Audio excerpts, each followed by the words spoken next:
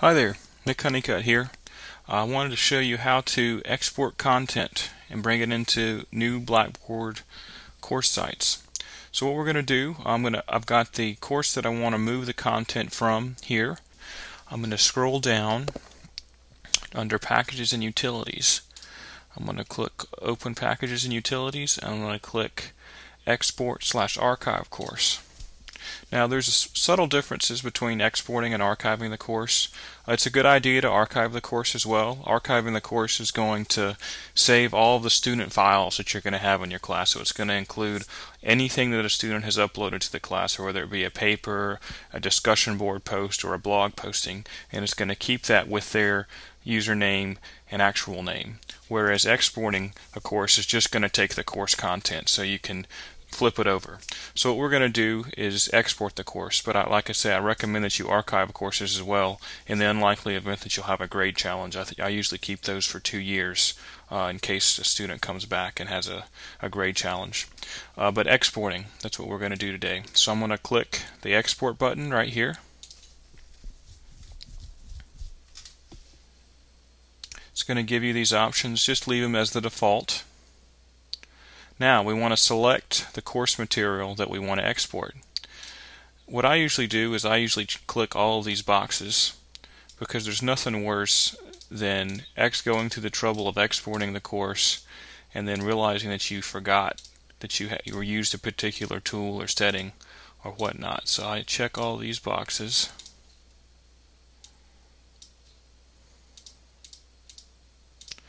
And then you're going to hit submit. So now it's telling me that the action has been queued and that email will be sent when the process is complete. So this should take anywhere from 30 seconds to 5 minutes usually, depending on how large your course is. So I'm going to pause this real quick and I'll be right back. So here's the email I just received. It says export in the subject line and the course that I exported.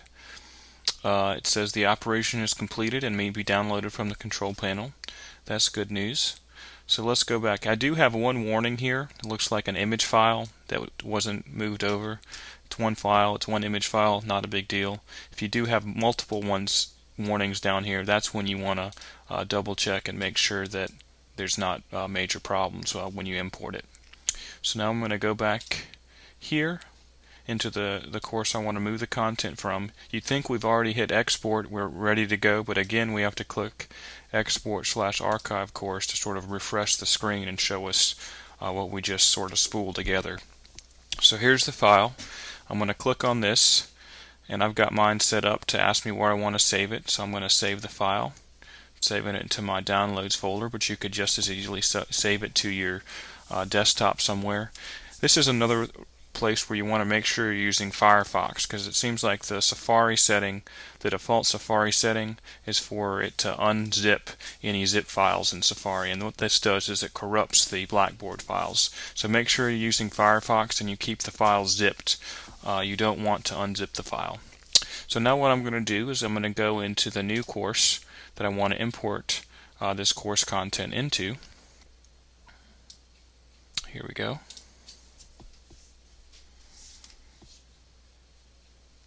Let me scroll down. I'm going to go into Packages and Utilities once more and Import Package/View Logs. You might be tempted to click Import Course Cartridge, but that in fact is for a publisher's content. So we're going to click Import Package/View Logs. And we're going to click Import Package and find wherever we decided to save our zip file. So I saved mine, or downloads and desktop, I believe. So export file, here it is. So yeah, it's going to be listed as export file. So if you need to search by alphabetical, you can start looking in the E section. So here we have to select the materials that we want to import. This is when you can be a little bit more selective. So let's say I definitely want to do the content areas. Adaptive release rules, maybe not so much, just because the calendars change from semester to semester. Usually don't bring in the announcements. I like to do those fresh. I do include the blogs, Don't include the calendar, because Google Calendar, actually, if you embed it in Blackboard, I think that's a lot more effective than the calendar within Blackboard. Collaboration sessions, I don't do those because that's not referring to Blackboard Collaborate, but in fact a separate thing within Blackboard called the virtual classroom, I believe, that Blackboard Collaborate blows out of the water. So I don't do that. I don't do contacts. I do discussion boards. I do grade center columns. I do group settings, journals, rubrics, settings here. Might as well do that. And then this and this. So that's what, depending on how you do your course, maybe you might have some of these other tools, but I know the way that I do my course, I usually don't.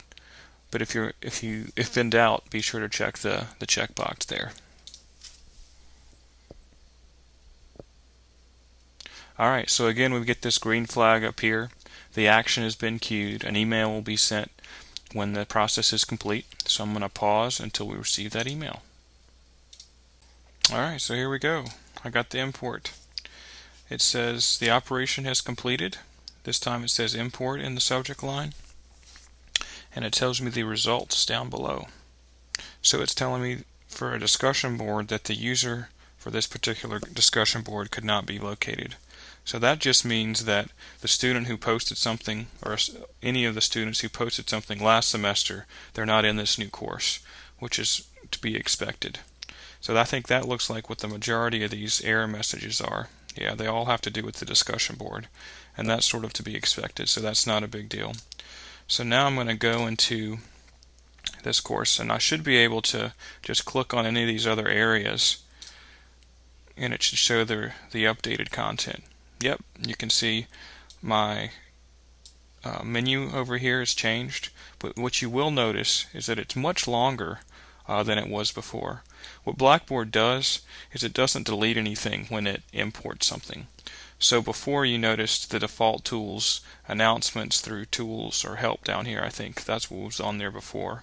So what Blackboard does is, instead of deleting all that stuff, it keeps those things there and just adds whatever you wanted to bring in addition to that, which is right here on the menu item. So I'm just going to go in and delete any of these. If you don't like to delete, another option for you to do would be to hide the link here.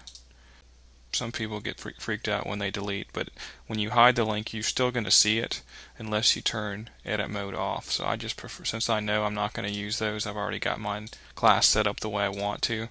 And if I did want to add something back in this new version of Blackboard, it's all right here with this plus sign. So if I wanted to add, most of the time you want to add a content area, if you want to upload a syllabus or something like that, or if you want to create an email link, usually that's what you want to do with create tool link. So if let's say I wanted to add an email link under here, call it email. That's how you would do that. Make sure you check available to users. So that's sort of a nice new thing in this new version. But anyway, I'm going to delete all these. Well, you don't have to watch me do all that, but that's what I'm going to do, and then I can double check the content that I brought over to make sure that it looks right. So that looks good. Let me go into my grade center settings, submission area I should say. So yeah, this looks like it brought over all the assignments, which is good. Cool. So yeah, that's how it's done. Please feel free to contact me at nshunnic@uncg.edu if you have any questions. Hopefully this has been helpful for you. Take care.